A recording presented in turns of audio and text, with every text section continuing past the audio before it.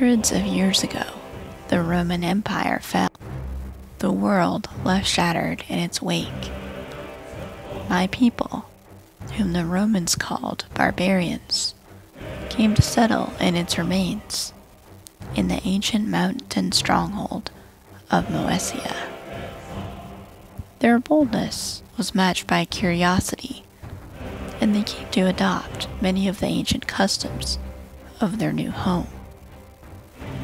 Now, at the dawn of a new century, we are a people at a crossroads. In the south, the remaining Romans see us as occupiers, eyeing our territory hungrily. In the north lie the plains of our ancestors, yet we have little in common with the pagan tribes and Norsemen who rule there today. I know the mountains cannot protect us forever. If we are to endure, we must build our own kingdom here, anew, forged by the strength of our ancestors and the wisdom of the ancients. But there are few amongst us who can read, let alone the ancient texts. I spend my days and nights in intense study, seeking to understand, to rebuild what was lost. This much I know so far. Patientia per veritatem. Endurance through truth. Welcome back to another episode of Crusader Chronicles. This is our second roleplay series here. We also have our Ghana campaign, which if you make it to the end of the video, I will put a link there and share a little secret with you guys. But yeah, you can check that out after this video. But this will be the start of our second roleplay campaign here. So we have upgraded a little bit. We've upgraded our technology for sure. Hopefully you enjoyed our cinematic intro there. But we've also picked up the Royal Court expansion. So that is going to be definitely the focus of this campaign. Let's just show an example here. Let's go with the Pope's throne room here. So all kingdom level titles will have access to this kind of throne room and different events that will be going on when the ruler is holding court there. So I guess the Pope counts as sort of a kingdom level title there, which is why we can show this off here. And this is just really beautiful. I think this is the work of modders, to be honest. I'll have to check what mod is causing that there, but I will link my other video which lists the mods that I use for my roleplay campaign, because it'll definitely be one of those. So yeah, definitely excited to build our own royal court once we have a kingdom there, and show off some of the other features of this expansion. So with the focus on royal court there, I choose to play in Moesia here in northern Greece, I suppose. Definitely sort of the northern edge of what would be the Byzantine Empire there. But as usual, I have shattered our world into duchies. That's just how I prefer to play. It makes the world a little bit more organic here. And as Marko, our character here, was explaining, this was caused by the complete and utter collapse of the Roman Empire. So a big reason why I chose to play in Moesia and chose Marko here as our character was the cultural component of Royal Court. If we click that there, we now have the option to diverge our culture, or even hybridize with other cultures there if we meet the requirements. So that's definitely something new. We we talked about culture in our Ghana campaign, but we were very limited in what we could change there, and now we have these additional options here. So for us specifically, we are Bulgarian, and let's look at that a little more closely there. And Marko was kind of explaining a little bit of a history lesson there in the intro, but we have Slavic heritage there, so we were a pagan Slavic people who emigrated sort of down into Moesia here following the Roman Empire's collapse. So we used to live sort of on the plains there of the north, and you can see that we still kind of have horsemanship and raiding as a tradition of our culture here. But by now we've lived in Moesia for many hundreds of years, and sort of picked up the local culture as well. You can see that we are a bureaucratic people, which perhaps is meaning that we have picked up, or we have carried on the old Roman, bureaucratic system of government there. We are also Orthodox, I believe. Yes, we are Orthodox, so we've adopted Christianity there. And what else do we have here? We have also this option here, merciful blindings. We can blind prisoners or criminals, which typically in the Crusader Kings series at least is something that only Greek cultures have access to. So clearly we sort of are already a bit of a melting pot here between our ancestral culture and our local culture here. So that gives us, I think, a lot of opportunity to kind of play with these cultural options. There's a little bit of interplay here between our neighboring cultures as well. Marko kind of mentioned perhaps some hostility with the remaining Greeks, but for the purpose of this story, we're calling them Romans. These are sort of the remaining Romans who have survived the fall of the empire there, but Marko kind of mentioned that that they kind of refer to us as barbarians, or at least they used to refer to us that way. And we perhaps still kind of have that reputation, as we're kind of considered to be oppressors and subjugators of people who are not our own culture. So we're considered to be kind of these outsiders that are ruling over someone else's land there. So perhaps that could create some hostility with the neighboring Greeks here.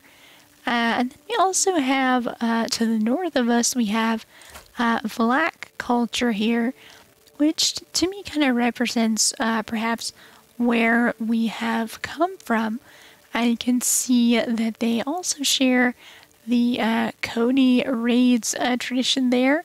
Also, priding horsemanship and the ability to raid there. But they are fairly agrarian there. They are pastoralists. And they seem like they will make good neighbors there. They are xenophilic, so they are, open to interacting with other cultures there, which should make them, good neighbors, I would think. But we do kind of have a natural geographic barrier there. We are separated by this major river here, so it might be more difficult for us to push north rather than south, I suppose. So I think that gives kind of a really good background, a really good cultural background for this region, and plenty of opportunity for I guess how we will respond to some of these factors at play here. So Marko himself is an astute intellectual, clearly a student of history there. He knows the history of these lands and of his people there. Probably he's from a house of intellectuals there, of learned people. There's his house Asana's, and as he mentioned at the end of his introduction there, his house words are endurance through truth. So I thought that was very fitting for him as a scholarly man. He's very interested in, truth and knowledge there. And it really also fits well again with our culture and being bureaucratic. You can kind of see how such a man or such a family could have risen to controlling this region here. But Marko is also a forgiving man. I think he understands, how history played out so far. And that even though there might be kind of historical tensions, I guess, we are actually not too different fundamentally. We are all kind of have various similarities in this region here, so I don't really see Marko as someone who's going to push for war. He's not going to react kind of like one of our Ghana characters might have, where he sees a potential threat and immediately wants to attack it. I think he will take a little bit of a different approach here, and I do think though that he probably has maybe a little chip on his shoulder. I don't think he takes too kindly to being referred to as a barbarian there, or sort of this this stereotype that we have of being these sort of brutish occupiers here.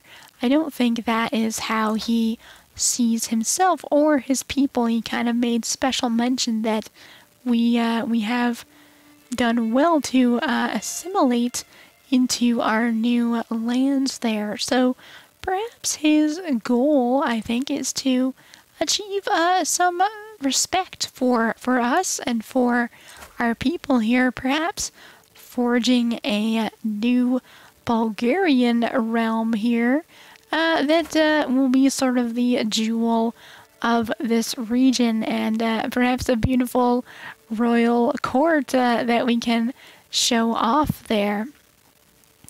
But he's kind of run into a little bit of trouble because we are kind of living in this dark age here, and the scope of work needed to build a functioning kingdom and realm is quite vast.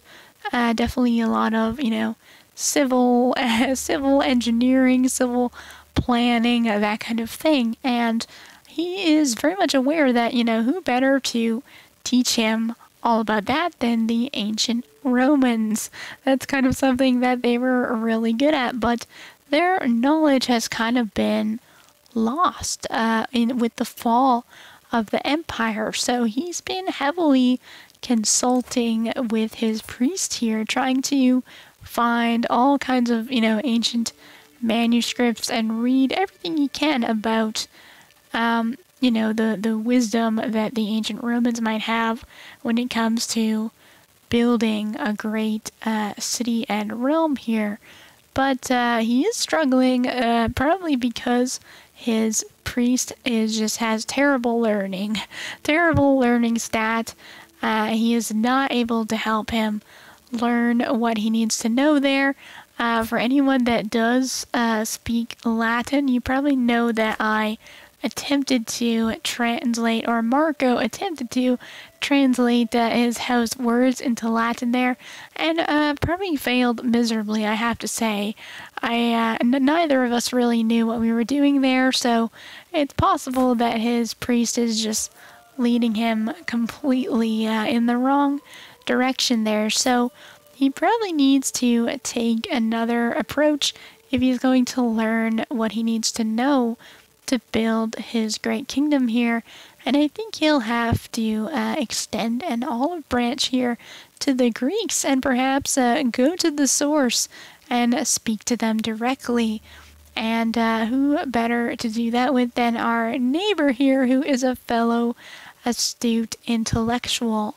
So perhaps building a bit of a relationship with our neighbor here, Anthemios. He doesn't mind us too badly, mainly because we are forgiving, and I would guess that he is quite afraid of us. I think we do have a bit of a fearsome reputation there, so, or probably not us personally, but our people have a fearsome reputation there, so perhaps building a bit of a bond here with our neighbor who can hopefully help us learn to speak and read, or do better at speaking and reading Latin and Greek. So that is another new game system here, like learning a language. I actually forget if this was part of the Royal Court. I feel like this was part of the Royal Court patch, so it was part of the free patch, but it's still kind of a new system that came with Royal Court, so we can definitely try that out and do this learn language scheme with our neighbor. So we're going to try to learn the Greek language here, but right now we have a pretty poor chance to succeed, only 48%. Our learning skill is doing the heavy lifting there, 19, but our priest's learning, our bishop's learning is definitely holding us back there. So we skipped a little bit ahead here, just so we could pick up our first learning lifestyle perk here, as this is going to help us with our learn language scheme here. If we choose the first or the left option under scholar there, pedagogy, we will buff our learn language success chance by 25%. I think it's also worth noting that Marko has started out as something of a theologian. I wouldn't have guessed that from his stats there, but I guess it makes sense that he's been talking with a lot of priests and has good historical and perhaps religious knowledge there, and a good relationship with his priests there. So another interesting roleplay tidbit there. So let's go ahead and select that here. And now let's see if that has improved our chances here. Yes, we now have 71% chance of success. But it is going to take about 4 years to make any progress with our learning here. It looks like it dipped a little bit, down to 69% as well. So we'll have to see if we can successfully pull this off and have a little symposium with our neighbor here and come away with a better understanding of the Greek language here. So while you wait for Marko's studies to progress here, you can do some reading of your own and check out our blog, CrusaderChronicles.com. You can read the full story of our Ghana campaign and check out some photos of some of our other non-video campaigns as well. Eventually I will post Marko's story up there as well. I'm probably going to wait until I finish his video episodes, but be sure to follow the blog to be notified of future posts there. And of course you can also check out our Ghana campaign on the channel. My secret for you guys is, if you haven't watched it yet, or if you have only watched the first few episodes, check out episode 14 and finish the story from there. That is where all the good juicy bits come in there. Ghana is fully formed by that time, and there's lots of political intrigue, definitely murder and betrayal and redemption there. So yes, if you haven't seen the whole series, start from episode 14 till the end, and you get all the good bits that way. So yeah, as a final note, don't forget to subscribe to the channel so you can follow along with Marko's story here. We'll let him get back to work there, studying hard, and we'll see you next time on Crusader Chronicles.